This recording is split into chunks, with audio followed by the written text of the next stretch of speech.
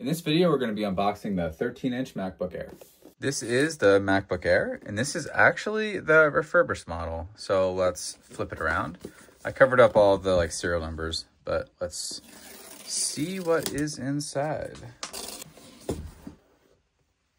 This is the sky blue color. So it's like the closest you're going to get to previously what silver was in the new color. And looks pretty good. The MacBook Air has a headphone jack, and it has a MagSafe power adapter, and it also has two USB-C ports. When you compare it to the 14-inch MacBook Pro, you'll see it's significantly thinner, and it does weigh a good bit less. And then obviously it's a 13-inch versus a 14-inch, but the footprint is actually pretty similar. It's not that much smaller. But anyway, you're here for the MacBook Air, so let's open it up and see all about it.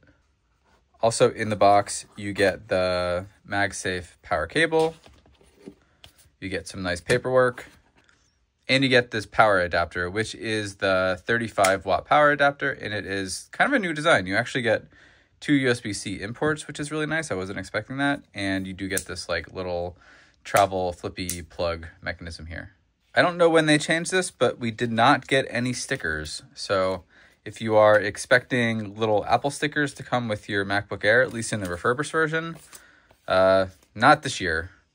Now let's put this box away, store it on a shelf, and never look at it for several years. How could I forget? Ta-da! Hey.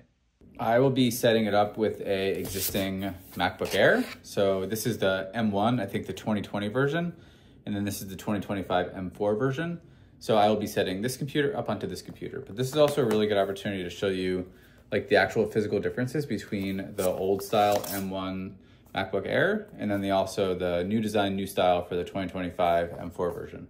The new style MacBook Air is a little bit thicker, but when you come down to the actual back edge, they're very similar. In terms of weight, they feel pretty comparable. I don't know the exact stats. I don't have a data sheet in front of me, but they're a similar weight. So you don't have to worry about the new style 13-inch MacBook Air being a lot heavier than the old style.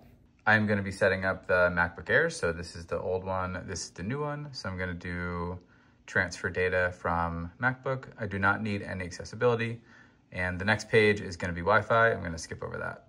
Okay, it connected. It actually took a little bit longer to connect than I would have expected, but Wi-Fi is connected. I can continue through this data in privacy. And now I'm going to go through the process of transferring the Mac data from this computer to this computer. The easiest way that I'm going to be doing this is by using the migration assistant from the old computer and then setting up the data on the new computer. So what you do is you open up migration assistant. It's going to close all your programs, and then the option you want, how do you want to transfer your information? You want to choose to another Mac. So then you hit continue, and then I have to connect it to power, so I will be right back. Once it's plugged in and the migration assistant starts, you're actually going to see the old MacBook Air that you want to transfer the data to directly on here. So then you hit continue, and then you have to make sure that these numbers match up. Then you hit continue from this side, and then it looks like it is looking for all the applications and data to transfer. You can specifically toggle the different folders and other system files that you want when you're transferring the Mac. For me, I'm going to do everything, but if for some reason you didn't want specific parts of your system, you can kind of choose which ones. I think it's probably best to do all of them, in my opinion. You do still have to manually set a password, so it's up to you to pick a new one, or if you want, you could also use the same password, but you still have to explicitly set it. And now that you have your password set, you hit continue. You can read all the terms on your own time, agree, sure. And then now the transferring process is starting up. This might take a while, so it's a good idea to plug in your new MacBook Air during the transfer process. And in my opinion, I really think the biggest improvement, aside from it being a new and faster computer, is actually that it does have the MagSafe. It's a huge quality of life improvement when the old MacBook Air only had the USB-C charger. Little update on the timing. It's been kind of stuck at 5-6 minutes for probably 5 or 6 minutes. When it's done, both MacBooks will give you a dialogue, and you have to accept done on both of them. And then once it is done, you have to sign in with your Apple ID on your new laptop. The next step in this process is going to be the file disk encryption. It basically encrypts the file disk, and also there's a checkbox to allow your Apple account to unlock the disk. So it like gives you a little bit of added security there. And then it's going to ask you to set up your Touch ID. I found that it's actually a really good idea to set up like a finger on your right hand and a finger on your left hand, because sometimes depending on if you have something in your hand, it's really nice to be able to unlock your computer with both hands. Once you get everything else set up in the prompts that it gives you, you get this welcome to Mac screen, and then you are good to go and you can start using your MacBook. So a few things when you're setting up your new MacBook. This applies to MacBook Airs, MacBook Pros, really, I guess, all of the different like MacBooks that exist or Apple computers. So when you buy a new MacBook, you have the choice when you purchase to get AppleCare, but at least in this one, I have 56 days to add coverage for AppleCare, like accidental damage and things like that. So you don't necessarily always have to make the decision like at the time when you buy it. You can like follow up and do it later, which is totally fine.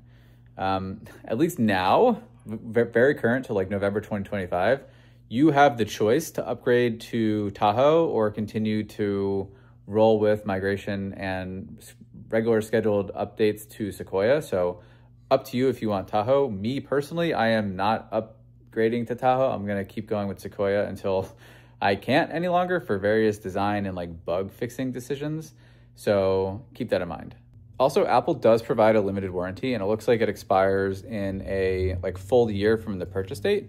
So for me, it expires in November 20th, 2026, and that covers hardware service and chat and phone support for, I guess, like critical issues that would normally be like factory defects. So it's nice that it has like a extended warranty outside of AppleCare that you might want to get also. And you probably already know this, but the storage that you signed up for isn't necessarily always the storage that you get. So for this specific use case for this computer, since files are migrated, I only have 784 gigs available because I did get a 1 terabyte storage system, which is like part of the reason why I decided to upgrade. And it looks like the system is using 77 gigs. So if you have a 256 gig MacBook Air or MacBook Pro, keep in mind that like a big portion of that is probably going to be system data. So keep that in mind with the storage options that you want to choose. But anyway, hope you found this review and unboxing and setup process of the MacBook Air somewhat helpful, and thanks for watching.